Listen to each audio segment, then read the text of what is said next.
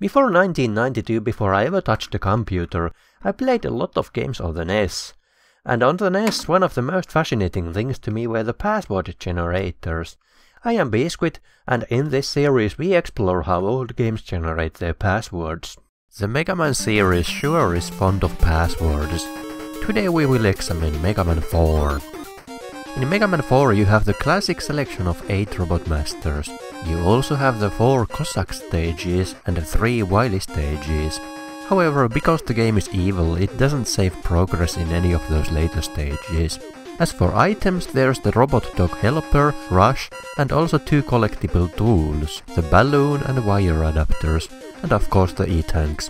However, Rush Coil is complementary, Rush Jet comes automatically with Drillman, and Rush Marine comes automatically with Toadman, so these are not saved in the password. Did I mention the game is evil? For the first time, E-tanks are no longer saved in the password. Neither are extra lives, health or energy, etc. So we have 10 things that are saved. The 8 Robot Masters each are either beaten or not beaten. This means 1 bit of data per boss. The adapters are also either acquired or not acquired. The total amount of data to be saved in the password is therefore 10 bits. Now, one of the goals in this series is to exhaustively cover the entire password system of the game. In 10 seconds you will see all passwords of Mega Man 4. Be ready to memorize them. Use the pause button if necessary. Ready, go.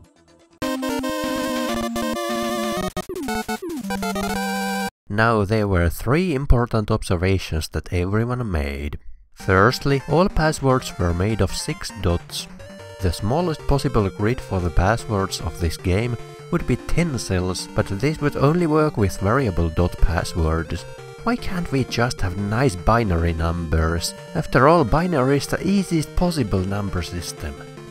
Secondly, not all cells were used. Though most of them were used, there were 5 cells that were never used. But the third and the most revealing detail is the frequency at which each cell was used.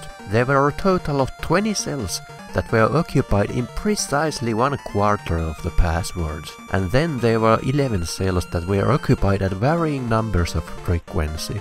2 of them were only occupied in exactly 1 password. Well, whatever, I'll just cut to the chase, seeing as I was never able to figure out this game myself. When I was a child I spent hours and then hours writing passwords after passwords on a paper, trying to figure out the pattern, but this game eluded me. Years later I learned it from internet. I still haven't read the disassembly. This game divides the bosses into groups of 2. Each pair of bosses is treated as a binary number. For each pair, a different dot is selected depending on which combination of those 2 are acquired. And then the number of things acquired is calculated. This is called a population count or a Hamming weight, by the way, and the dot corresponding to that number is placed. Here is a little program I wrote to generate arbitrary passwords. Oops, I almost forgot, you guys hate PHP, so here's a Python version.